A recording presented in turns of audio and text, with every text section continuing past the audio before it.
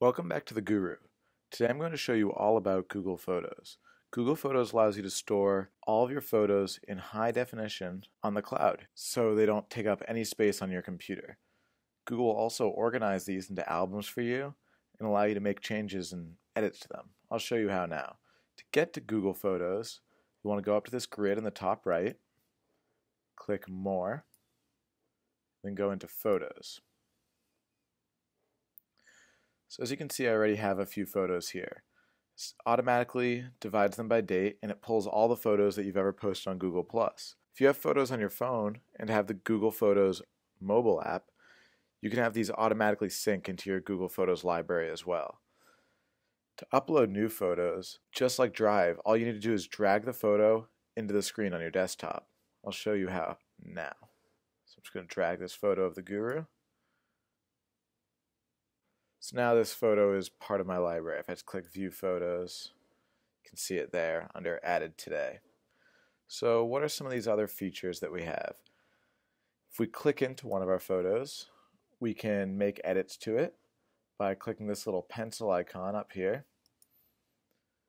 And we can adjust the lighting, color, what they call pop.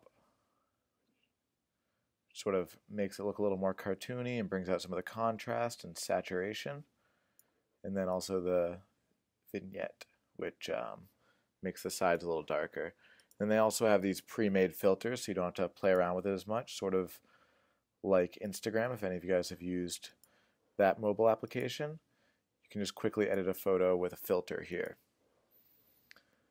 And you can choose to save it, or you can compare it with how you had it before. See, there's the original, and then there's it with the edits. And we're going to go revert to the original on this one. And we'll X out of the editing. Then you can also share this photo by clicking here, the familiar share icon. And you can get a shareable link, or you can share it directly to the social network of your choice. But so far, a lot of these features are pretty standard for any photo storage application. What really makes this unique is the personal assistant. So the personal assistant will create fun things using your photos.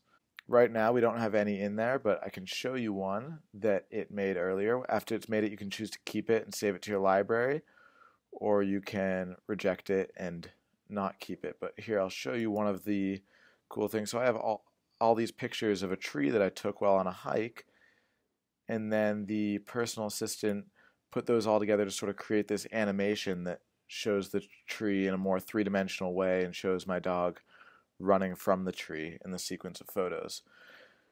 There's lots of things like this that the personal assistant can make for you, and if you have the mobile app, you can actually make these yourself rather than waiting for the personal assistant to hopefully make a cool thing for you. And then also there are collections, which are similar to albums, but this also pulls in collections that you've shared on Google+, and it can do it by date or by theme.